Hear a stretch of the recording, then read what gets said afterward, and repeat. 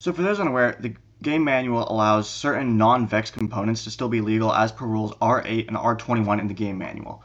So certain objects, such as like rubber bands, are allowed to be used even if they're not sold by VEX. The same applies for fasteners covered by rule R21 for things such as screws and nuts. Fasteners, as long as they don't introduce additional functionality, which was clarified in a Q&A in SpinUp, over under, in order to clarify that like weight savings and potential shorter screws aren't considered additional functionality because VEX in limited capacity sells much worse versions of what I'm about to cover in this video. Additionally, I'm only going to be ranking these categories based on additional functionality that they introduce over non-VEX parts. So if they're very, very similar to a part that VEX already sells and it's only slightly different, it's probably not going to end up on this list. And I'm not covering every single item, I'm only doing a top 10 because there are thousands of different options that you could do here that are all slightly different. So you might have some favorite thing that doesn't make the list. Additionally, things like plastic are commercially available to buy.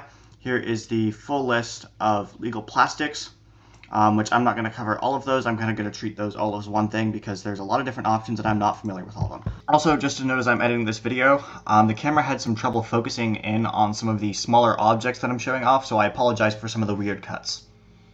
So starting with number 10 on the list is the bike pump fitting. Now this is kind of weird that it's legal. VEX doesn't actually sell these at all, but it's specifically in the legal pneumatics parts document and you can buy them off of SMC. So the advantage of this is a Schrader valve right there, so you can fill up your air tank without actually getting to the air tank. As you can see, this air tank, this is from the 15-inch VEXU robot. It's like wedged in there. Getting an actual piece of a air pump in there would be really awkward. It doesn't actually fit in there. But with this, clamp it on directly to the outside of the robot. And then in order to fill it up, you also need an on-off valve, which come in the pneumatics kits, or you can just buy them directly from SMC. You open it up, and then as you can see, you don't actually lose any pressure when you open it, just enough to fill up the tubing on the hose.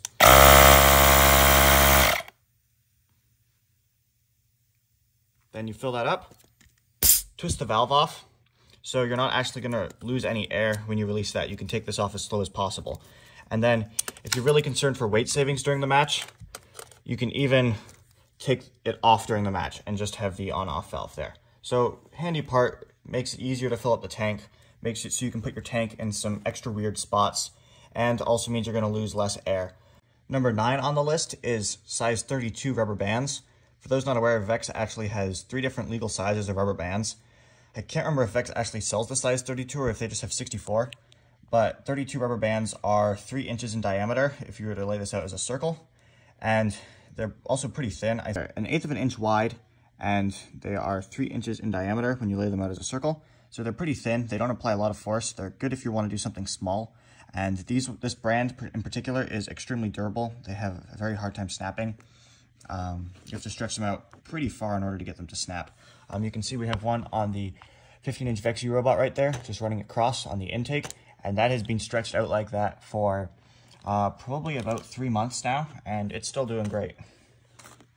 So yeah, definitely a good useful rubber band, but there are definitely things that are better. So number 8 on the list is the nylon screw. I bought these off of RoboSource, and these are 1/2 inch long. They're pretty handy for weight savings. They weigh about the 1/6 of the weight of the steel screws, which you can see them side by side right here. It's one of the red Skittle screws from RoboSource as well. And unlike the regular screws, which are usually star drive or hex drive, these ones are flathead driver, which is a bit inconvenient. You need to buy a separate driver or have a little tool attachment in order to use them. And they're great for weight savings. I use them on bearings, and that they tie right in with number 7 on the list, which is the nylon nut. I think these are a little bit better because they don't need an extra driver. You can just use the standard nut driver if you want to use these, or an open-ended wrench. They're also a bit sturdier. Sometimes the nylon screws, if you tighten them too much, will snap. And the nuts here are also low profile, so you can use them for uses outside of bearings if you need something really low profile and they're easy to file down. Same thing goes with the screws. You can file the screws down. This is the same size as an orange screw, or 0.375 inches, because we need that for spacing. I use these for bearings on the robot. You can see right in there, nylon screw, nylon nut. All the bearings are like that. I like this better than zip tie bearings because zip tie bearings is a little scuffed. It's harder to undo. And the version 2 bearings are better anyways because of the little square peg they have. And they work pretty much just like any other screw other than that. So yeah, I'll just attach these 3 wides together because I have tons of 3 wides lying around. So you can just put the screw in, nut, get that on, then nut driver,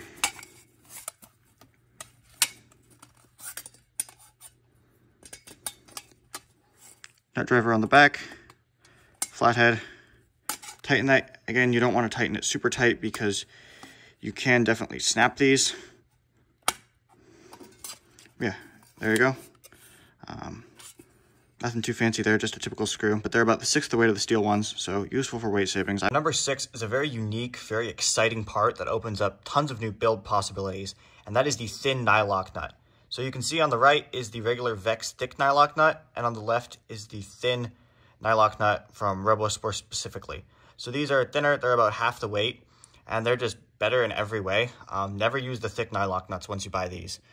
So in addition to being thicker, you can see inside there, you have to get it threaded in more than you do on the thin one in order to actually reach the locking part, which means that sometimes you can get away with using a shorter screw as well. And the reason that I rank these better is even though they're only half the weight as opposed to the nylon nuts, which are a 1/6 of the weight, you're going to use these everywhere on your robot. Like, here's Fever Dream. You got like 2 thin nylocks there. You got a thin nylock there. Thin nylock there. You got some more thin nylocks there. And you're just not going to have anywhere near as many bearings as you are thin nylocks on your robot. So I think that this is a bit more useful, just not by a lot. But nylock nuts, they're everywhere, so you're going to save a lot of weight. It adds up. So next up on the list is just plastic in general. I wasn't going to go through and rank every single kind of plastic because there's like 10 different legal plastics, and polycarbonate is really the only one I have experience with. Plastic is just awesome. Different parts have different usage. Polycarb is just kind of your general use. You can have like Delrin, which is a bit stronger but more brittle. You can also have stuff like PEEK, which is like as strong as steel pretty much. So there's tons and tons of different uses. And plastic is just awesome to have on your robot, especially if you have a CNC machine. Like there's some plastic there, plastic there, plastic there. Like you can just put plastic everywhere. It's awesome, like for random uses. Like I think I use them for all my string shooters on the spin-up robots. Like their plastic is just awesome. It can go everywhere. Tons and tons of uses. It's just the only bad part is it's limited in use to only being like a certain size. Biggest downside with the plastic though is Vex does sell some plastic. It's just that their shapes are a little bit more restrictive, and you can still get regular polycarbonate from Vex. It's just if you want like a big sheet, you have to go from like RoboSource or McMaster-Carr. So next up on the list is 117B rubber bands. Now, a lot of teams don't know that these are actually legal because I think Vex sells like one of them in like the pulley kit or something. So like they're really weird sizes. They're still 1/8 of an inch wide, but they're 7 inches in diameter. And they're awesome. They stretch really, really well, at least this brand does. And they actually have a lot more force than you would think they have for how thin they are. We got them sitting on the 15-inch World's Robot roller over here as the intake. As you can see, those are stretched out pretty far. And they're wrapped all the way around. These things can stretch an insane amount. I think the intake roller got entangled with jacks in one of our matches against them, and it ended up stretching like 4 or 5 feet across the field before it finally snapped. Oh, there is a entanglement. That rubber band is stretching halfway across the field. It is still holding strong. These robots are going to try their best to try to separate from each other. 30 seconds left in the match. Their robot, they are trying to get free from their rubber band intakes, and they finally are. 20. So yeah, these things really awesome. They have a ton of power in them. I use them on the Slingshot for spin up, and yeah, they're really great. I definitely recommend buying some of these. The extra long rubber bands, it essentially makes latex tubing completely useless. The top 3 on the list, we have shoulder screws right here. So it makes a shoulder screw special is it has like this a shoulder part essentially that's non-threaded and a little bit thicker than the other ones. You can see it next to a regular screw of the same size right there. So the advantage of shoulder screws is they are awesome for cross braces. Anytime you have a cross brace and you don't need spacers, like right there, you should use the shoulder screws. They're gonna dramatically improve your build quality if you don't use them already. So just like a point of comparison, you can see here, it's just 3 wides attached to each other, mounted with 2. These are not shoulder screws right here. And you can see it has a fair amount of slop and wobble there. You definitely have to add a lot more screws or tighten them down. But even then, who's to say that you don't accidentally tighten them down a little bit off of your 90 degrees? And this is where shoulder screws come into play.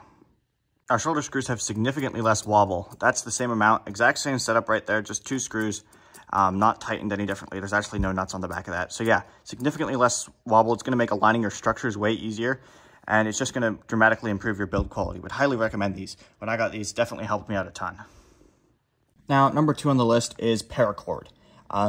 Really just any specific string will work, but I personally prefer paracord when I'm doing stuff. So paracord, it's essentially got like this outer casing and then like thin wires on the inside. One of the downsides is whenever you cut it, you really want to melt the edges with a lighter.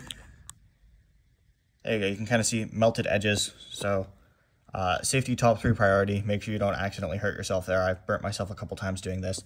And string is awesome, just even outside of endgame for spin up, just allowing you to do different weird movement things.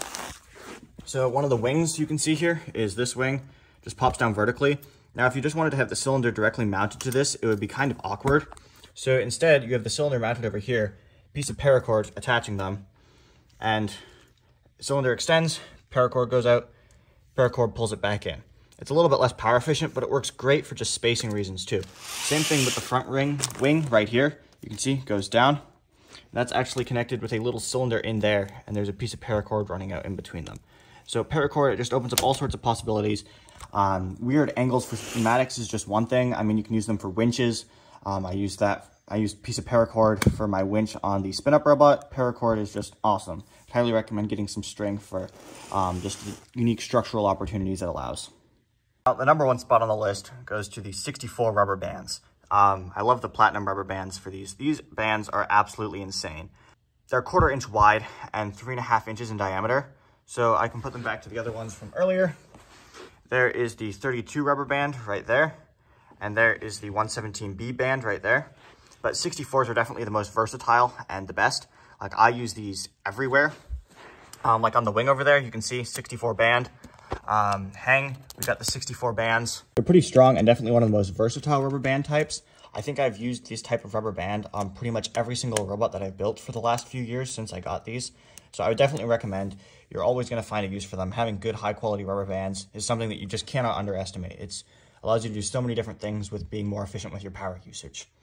So I think that pretty much wraps everything up with the video. If you have any questions or other parts that you think are useful, feel free to comment those down below. And if you do have ideas for future video suggestions, please leave those, because this idea was actually from a user in the comments who came up with this idea. So I do listen to these and try and incorporate any cool ideas, I think. Alright, see you in the next video.